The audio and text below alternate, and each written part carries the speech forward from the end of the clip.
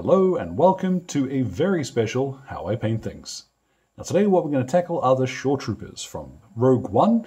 These guys appeared very briefly on Scarif during the fight for the plans for the Death Star, and I love the design of them. They are probably one of my favorite things to come out of Rogue One, which had a bunch of really cool design options in there. But the Coastal Defence Troopers, or Shoretroopers, were just the coolest by far. Now this fella here, he is a 3D print from Darkfire Designs, and I'll make sure that there is the link to those in the description. You can also pick up physical prints from them too, and as well there is a discount code in there. If you go ahead and use Sonic Sledge, you'll get 10% off of any purchases you make, which, cool, as my mum used to say, beats a hard kick in the face. Anyhow, all the paints for this one will be listed in the description below. Let's get started. So once your miniature is all cleaned up and assembled, the first thing to do is to prime him. Now this fella, I've used Wraithbone from Citadel. Honestly, anything light will work here. We're not really going to use the Wraithbone as a base for anything specific. So white or a light grey will still do the job here. Even something like Skeleton Bone from the Army Painter, it doesn't matter too much as long as it's nice and light. Now the first colour we're going to start with is going to be black. We are going to paint the bodysuit and a few of the other black details at this point, starting from the lowest layer on the miniature. But it occurs to me, something that I actually really like about these miniatures, and I quite forgot until the last moment, is that even the single piece figures come with their heads separate, so that you would glue those on in whatever direction you want them looking. It would have made it a great deal easier to paint the bodysuit. Oh well. Something to bear in mind when you do come to your own. If you want to make it a little bit easier, leave the heads off. Just dab them onto a little bit of toothpick or something, and you can paint the helmets separately. Glue them on last. But with a little bit of Vallejo black, I have watered this down just enough that it will flow freely, and I am probably going to make a dreadful mess getting up under here to reach that neck section. I'm not too worried though. Any other black details, fill them in now. The one thing that I am going to paint differently, which would look black, is going to be the kama that he's wearing, the skirt thing on the back. We're going to paint that a slightly different shade later on. So, like I mentioned, don't worry if you do go a little overboard and you end up hitting some of the armour, because we are going to paint that later. I didn't do too badly. You can see there are a few bits that I have overdone it, but no, it's not as difficult as I thought it was going to be. Now what I'm going to move on to is painting his trousers, next layer up. For this I'm going to use Catachan Flesh. This is a nice warm brown. I think if you look at production stills from the movie, this is a pretty close match. You'll see we do get a little bit of the primer showing through. So once you've applied this, let it dry, and then come back to give it a second coat. Well, that's a nice medium brown without being too orange. But speaking of slightly more orange-brown, I have here Mournfang Brown. And we're going to paint in his boots. And if you were painting in a regular trooper, this would also be the color I would use to paint in the leather ammunition gear that they're carrying. Now I read on Wikipedia that apparently the squad leaders and officers don't have the thigh plates of their armor and they don't carry the ammunition because they need to be able to move around quicker and more effectively, which sounds like some Officer Mischief to me, but what do I know? And then we'll flip him around to start applying some Evil Sun Scarlet to the red band on his right arm. Now this is much brighter than it's going to be once we're finished. That's actually going to make it a little bit easier to work with later on. And as well, one of the wonderful things about these sculpts is that they have the little marking on the helmet actually sculpted as a slightly recessed detail. So I am just going to blop, fill that with red. A bit of a mess now, but we're at last going to turn to the armor color. For this I'm going to use Ushabti Bone, and we're going to get in carefully and start applying this to tidy up some areas. But we're going to lay this down as the main armor color pretty much everywhere. So you'll find over our nice light primer, this will cover very well. But any areas that you need to, like for example, you'll see up on his chest here that a little bit of black splash is still showing through. So Oh well, we'll come back once this first coat is dried and finish off by applying a second anywhere we need to. Now there's no getting around it, that is the time-consuming part. Everything else has been really quick so far, but that stage took me about half an hour. It's probably a good reason to try Skeleton Bone as your primer, because that'll be more of a cleanup stage then. What I've got now is Hoeth Blue, and we're going to use this to paint in the markings. Obviously, if you're painting a line trooper, then don't apply this. I'm going to paint in about half of the shoulder pads, trying to keep a straight line as much as possible.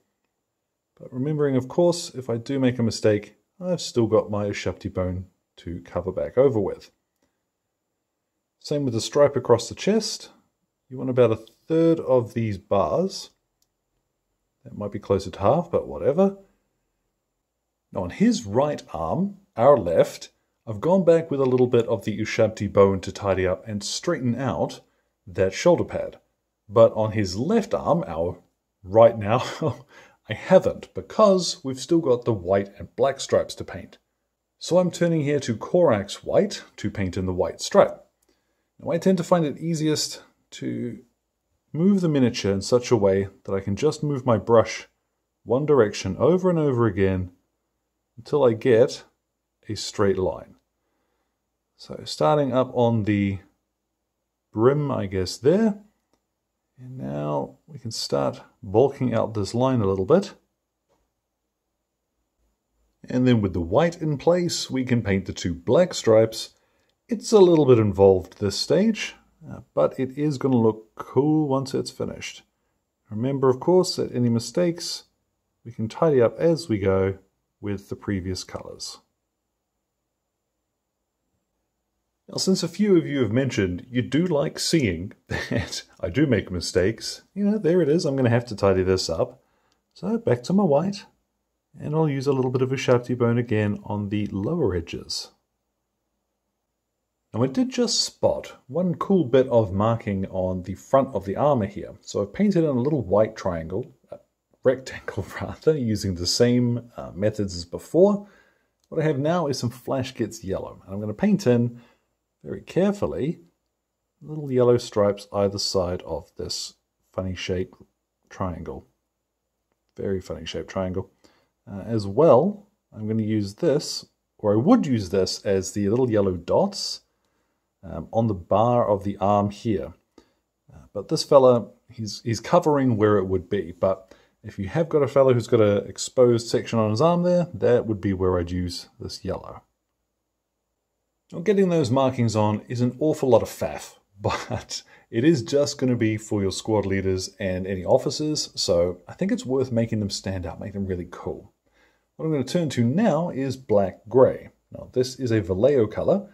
If you want to stick to Citadel, like I have done for the most part, you could use here Corvus Black, but I think you'll see the coverage here is worth swapping over. So let's cover this in now. Now, I'm glad at this stage that I caught that more of his undersuit was black than I had actually painted, but shh, just between you and I. What I'm going to do now is to shade him, and for this I'm actually going to turn to the Army Painter's Soft Tone. You could use possibly the new Agrax Earthshade here. I haven't really experimented with it, but what I do know is how this is going to work. So I've put about 10 drops of soft tone into a little well here on a palette. And I'm going to add just 1 and 2 brushfuls of water just to change how this flows. I want it to maintain most of the funny gloopiness that the Army Painter washes have, but flow just a little bit more smoothly. Then with my brush loaded up, let's apply this over the entire miniature. You'll see it collects. It's got a funny gloopy texture. It's the only way I can really think to explain it. But we're going to go around everything, lay down a real quick layer of this. Now you want to get that on quite quickly, because what you can do then is with a smaller brush, which is just a little damp, is you can suck out some of the excess from the recesses, and as well you can even use it to pull away some from the center of these armor panels. Once that's had some time to dry, this is what you'll have. And I'm always really pleased with how soft tone dries. It's not as yellow as it looks going on, so keep the faith, and you do want to apply it everywhere. It's got a nice richness over that black grey that I really like. But from here, I am going to do a little bit more. I do want to do some highlights and some little extra bits and pieces, but that's a finished miniature. You know, we can play with that quite happily. So to demonstrate what I mean by that, I'm going to go ahead and base him now. Now this is the Vallejo texture, what is it called? Diorama effect stuff. And I'm just going to bucket this straight on with the most scrankly old brush I can find. Now it's important that this stuff does have plenty of time to dry. If you come back and try and dry brush it while it isn't thoroughly dry, it has a kind of spongy texture and you're going to lift some of it away, which will not look good. What I'm doing now is just going to quickly dry brush it with a little bit of Tyrant Skull. You can also use dark sand from Vallejo if you fancy. And now I'm going to apply a little bit of brown sand from Vallejo around the rim. Now here you could use Xandri Dust or XV88. Anything which is a little bit darker than the sand you've put on top will work quite well. Now even with such a simple base, that's a miniature I'd quite happily put on the table. But like I said, let's take it a little bit further. So the first thing I'm going to do is brighten up a couple of sections where the shade has made them a little darker than I might like, and that's going to start with the white. First off, I'm going to turn straight to White Scar, and very carefully paint over the white stripe in the center. And as well as the shoulder pad, that little marking on his chest, I've done that too. Now if you do nothing else, that is one thing I would recommend is going to really improve the look. I'm going to do the same thing here with Hoeth Blue again. So picking one of the shoulder pads, and I'm going to paint in most of the flat areas and leave the shaded blue in the recess. Now that brightens up the blue just a little and reintroduces some of that richness of color. You can go ahead and do the same thing with the Ushabti bone all over the armor if you want to, but I'd recommend probably not worth it. In particular, the way that these guys look is that the markings are painted over the top of the armor, where the armor looks more as though it's cast in that bone. So I figure you can save yourself that effort. I'll move on now and have Gorthal Brown. What I'm going to do is just a few little highlights on the trousers. So moving carefully, let's just pick a few of the creases to accentuate these folds. Now I'm going to use some Storm Vermin fur and do the same thing on the black. Well, the black cloth anyhow. What I'd suggest is you can also use here Dawnstone, because that one's a little more commonly in people's collections, but I think this little bit of almost natural warmth that Storm Vermin fur has is going to look better on this cloth. If you want to add some highlights to the other areas of black, what I've got here is Dark Reaper, which is really quite a dark blue. This works really well as sort of mechanical or rubberized sort of blue tint to your black. So I'm going to use this to highlight his knuckles, basically like I would skin.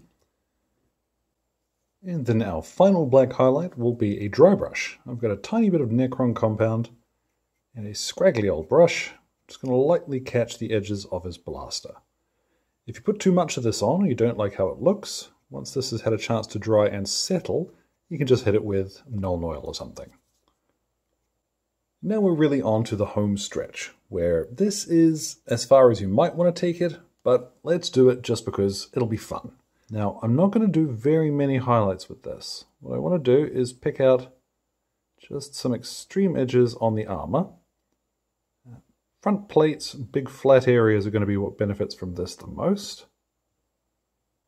Now in my case, I started really having fun with that, and probably done a little bit more than I would ordinarily. If you were in a rush, of course, skip it, but if you're in a rush, you're probably not going this far anyway.